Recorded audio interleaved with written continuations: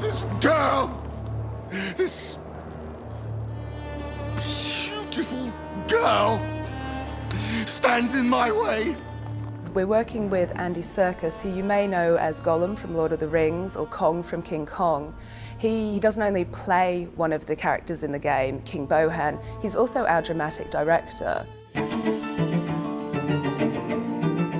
The job of dramatic director it's quite wide-ranging. When you're casting, you have the conceptual artwork, so there's a pre-designed way that the character is going to finally manifest itself on screen, and yet you're trying to find the souls of these characters. Stop playing with her and kill the wretched girl! Oh, you poor little thing. Look! We cast a lot of theatrical actors because we knew that they had what the game needed, which was bold, interesting characters. Initially, I was a little bit confused because I don't understand much about the technology. You're very aware that you've got 60 cameras at all times picking up everything from every angle. I mean, there's no place to hide. And you think, well, so I'm a series of dots then. What they are doing is building up an entire virtual map of you and the emotional input and everything that you're giving them. And once you realise that, suddenly you think, well, this is a magic suit, because once I have this ridiculous outfit on, I can purely play and just have as much fun as I can possibly get out of it. Show me some action! The interesting thing about motion capture is how liberating it is for actors, because you can play anything. You're not restricted to your own physicality, your own face. You are allowed, using this medium, to go anywhere.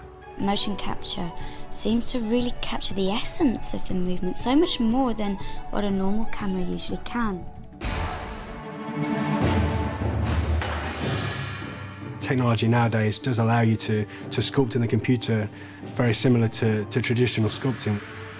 When you've seen the actors going through all these extremes of raising eyebrows and frowning, that kind of thing, we have to take that data and do versions of that ourselves.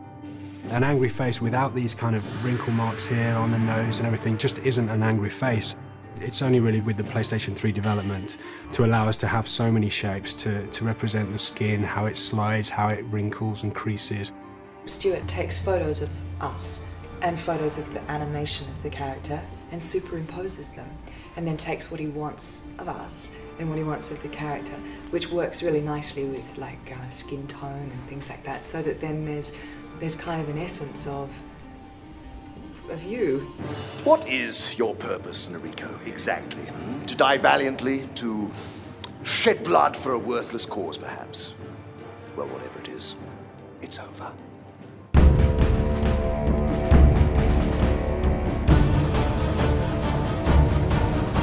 If this desire to create a new direction in gaming is to be successful, it's all got to be based around the emotional engagement of actors and performers and the characters they're playing. I hope people look back at this period in gaming and see this period as the time where games became a dramatic art form, and almost vindicate us all for working in this medium for so many years.